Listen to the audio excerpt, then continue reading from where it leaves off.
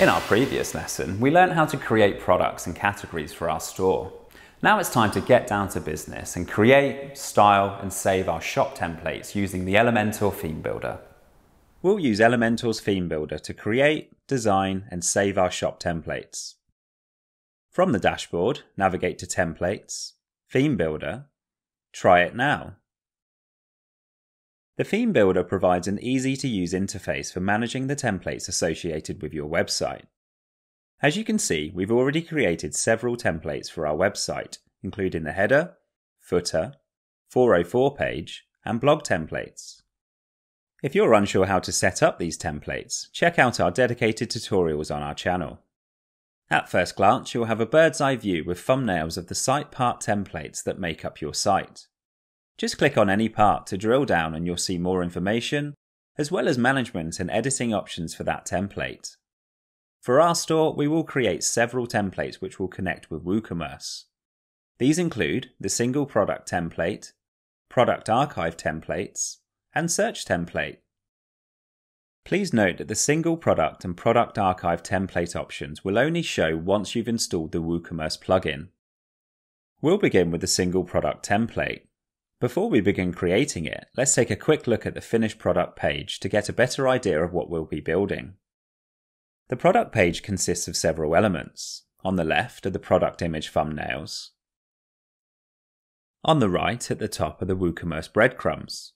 By breadcrumbs we mean a navigational path to this particular page. Below that is the product title, star rating, short product description, the product price, as well as the quantity field and an add to cart button. If we scroll down a little further, we will see the full description as well as any reviews which have been left. And finally, we have a section displaying related products. Let's head back to the Theme Builder and add a new single product template. This brings us directly into the Elementor library, where you will find the option to use an Elementor block or page template, as well as the ability to insert your own saved templates. We're going to create our single product page from scratch, so let's go ahead and dismiss the library. The first thing you'll notice is that the website header and footer have already been pulled into the template, which is exactly what we need.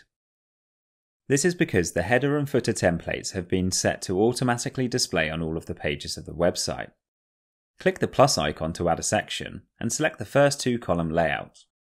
Let's start by adding in all the widgets that we need for this section. This will give us a good idea of the basic structure, and then we can add the content and style them one by one. In the widgets panel, select and drag the product images widget into the first column.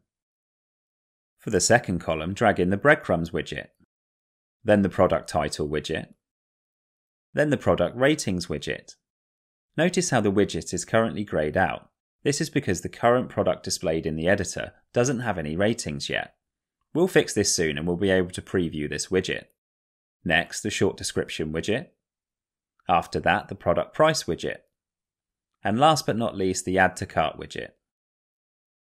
If you would like to change the product displayed here in the editor, you can change this by clicking the gear icon and preview settings. Begin by typing in the name of the product that you would like to preview. Select it, then select apply and preview. Okay, great, the first section is already starting to take shape. You'll now see the product ratings widget is showing correctly as this product has a couple of reviews. Now let's go through each widget and update them with the right content and styling. Select the product image widget. The first option here is to set whether or not we would like the sale flash to appear. For this to show on our product, we must have a sale price entered. Let's quickly add one to our French baguette so we can see this in the editor. In a new tab, open the All Products screen and scroll down to French baguette. We showed you earlier how to add a sales price in the product page, but we can actually amend many details about our products from this screen as well. Select Quick Edit, and you'll be presented with a whole host of options for your product, including the price fields. Let's add £3 in the sales field, and then update our product. Now, back in the editor, save your template as a draft, and then refresh the page. As you can see, the sales badge is now showing. Add a border by clicking the border type drop-down. There are several different border types to choose from. After selecting a border, you can change the width, colour, and border radius. Add space between the top and bottom images by dragging the space slider, or by typing in a value. The next settings focus on the thumbnail images. Once again, you can choose from several border options, as well as set the spacing between the thumbnails. Great, let's move on to the breadcrumbs next. Select the text color, then select the link color. Next, set the typography. And the last option here is for the alignment. We'll leave it on default, which is left aligned. Now select the product title. This widget is automatically set to dynamically pull in the name of the product. Let's leave the other default content settings and move over to the Style tab. Set your text color and typography. You can also apply a text shadow and blend mode if required. Next, we'll style the product ratings widget. We can apply styles to the star, the empty star, the link, as well as amend the typography.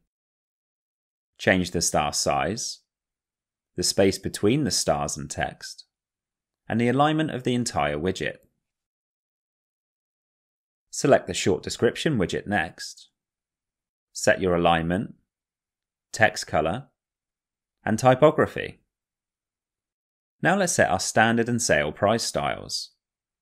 We'll set our alignment, color, typography, and now the sales styles. Stacked allows you to control if the sales price is displayed below or to the side of the main price. And finally, we'll add some space between the two values. The final widget in this immediate section is the Add to Cart button and quantity field. Let's first style the button. Let's set our alignment to the left, typography using our global styles, border type as solid with 2 pixels on all sides. We'll set the border radius to 0 for nice neat corners, and then our padding. Now let's set our colours for both the normal and hover states. That's the styling for our button finished. Let's switch over to the quantity tab next. We can first add spacing between the quantity field and button, then the typography. Set the border to match our button,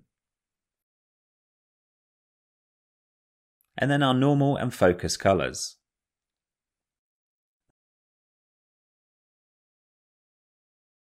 The final set of styles is for the variations.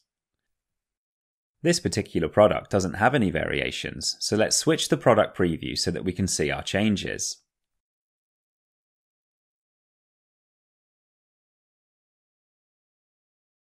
We can amend the width of this section, the spacing between the variations and button, set your colours and typography for the label, and then the same for the select field.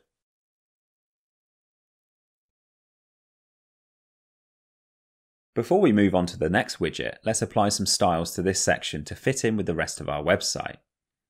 Select the section, and then set a background image in the Style tab.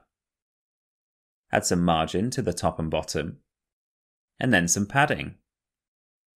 Now select the column which holds the product data, and add some padding.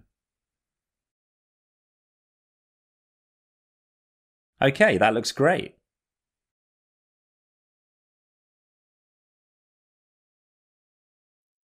Let's now add the product data tabs.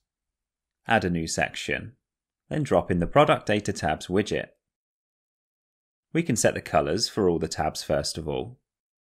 We're going to leave the default colours for our store, but notice how you can amend the colours for both the normal and active tabs if required.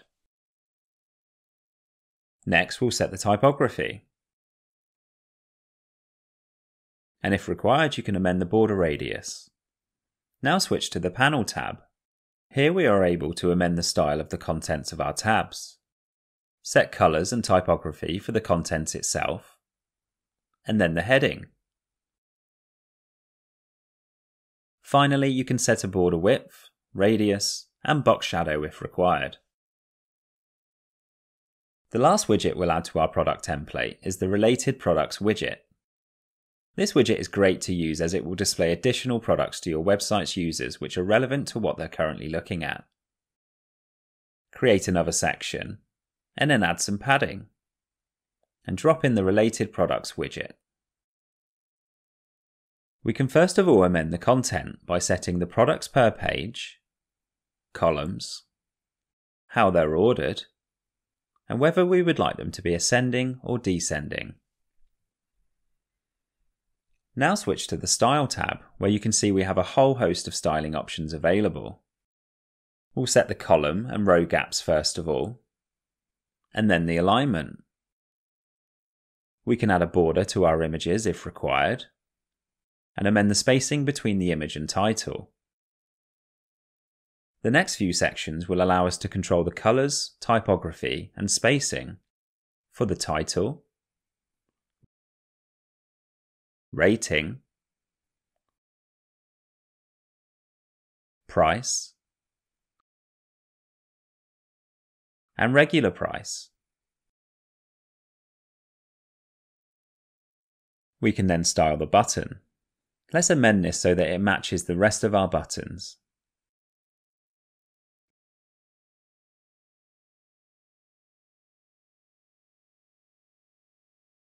The final option here is to style the View Cart link. To preview this, select Add to Cart, and then make your amendments. Switch to the Headings tab now. You can choose whether to show or hide this element. Set the colour, font, alignment, and spacing. Up next is the styling options for the box, which holds all of the previous elements. If I add a border, you can see exactly what I mean. Here we can add a border radius, amend the padding, and set the styles for both the normal and hover states. The final option here is to amend the sales flash. You can of course toggle this option on or off, set the text and background colours, as well as the typography. We can then change the border radius, width, and height. Finally, we can choose to display the sales badge on the right or left of the box, and also the distance. Before we save and preview our new template, let's first rename it by selecting the gear icon. Change the title to something that will allow you to easily identify this template for future reference. We'll call ours Single Product Template. Before we publish our template, we have one last step. To the right of the Publish button, you'll see a small arrow. Selecting this will allow you to navigate to the display settings. Here we can set where we would like our template to display. Select Add Condition. And as you can see, Elementor does a great job of automatically selecting products as our chosen location. By selecting the drop-down arrow, you can see that we're able to set specific instructions on where we would like our template to display. For example, we may only want this template to display for products in our recipe category. We can also add multiple rules here if required, and can also set these rules to exclude specific products and categories. In our store, we simply need one template for all of our products, so that's what we'll select here. Now go ahead and publish your template. Okay, fantastic! As you can see, our single product template is now complete and looks great. This concludes setting up our single product template. In part 2 of this lesson, we'll move on to the product archive and search templates.